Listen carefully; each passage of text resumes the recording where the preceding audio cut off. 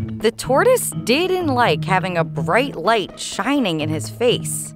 He didn't need lights. Tortoises have night vision, which is why he built his burrow inside this deep sandy hole where people could never find him. At least that's what he thought, until these firefighters showed up. He's big. He's huge. The tortoise was so confused and a tiny bit scared because the firefighters weren't just shining a light, they were trying to come inside. It was like they were searching for something. And, well, they were. Because these firefighters were on a rescue mission, but they weren't here to save the tortoise. Okay, we're going to a report of a bunch of puppies stuck in a tortoise den. They were looking for some lost puppies. Somewhere in this hole was a pair of trapped dogs. The rescuers couldn't hear or see the dogs, which meant they must be deep underground. The firefighters' first idea had been to dig the puppies out, but that could cause the tunnel to collapse, which meant in order to save the pups, someone had to go in there and find them. But that's when they ran into a problem. A tortoise problem.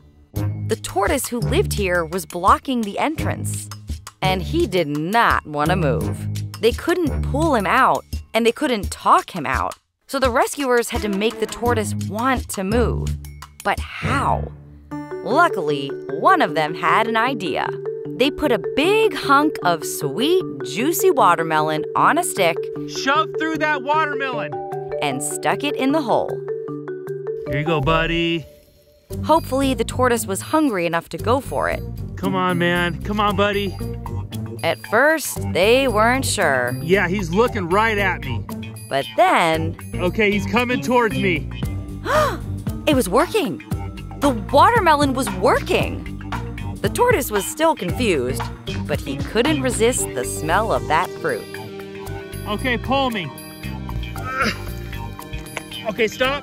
Little by little, the tortoise began to crawl towards the opening. Come on, buddy. Yeah, he's right here. I'm bringing it in. Okay, pull me out more.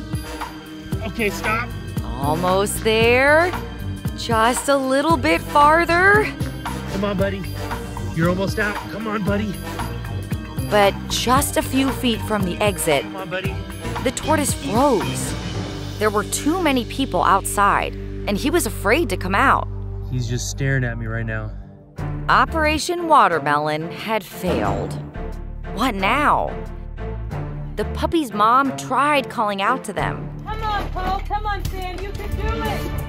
But they still couldn't hear the dogs. And it was getting darker. There was only one thing left to do. The thing they had hoped to avoid. Dig. Because digging could cause the sandy tunnel to collapse. And they didn't want to accidentally hurt the puppies or the tortoise. So instead of digging up the entire burrow, they dug up just enough to gently move the big reptile out of the way and pulled out the puppies.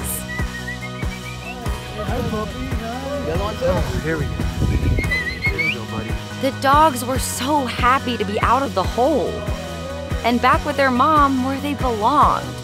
Thanks to these brave rescuers, everyone was going home safe and sound, including the tortoise, who was like, "What? There were 2 dogs in there this whole time?"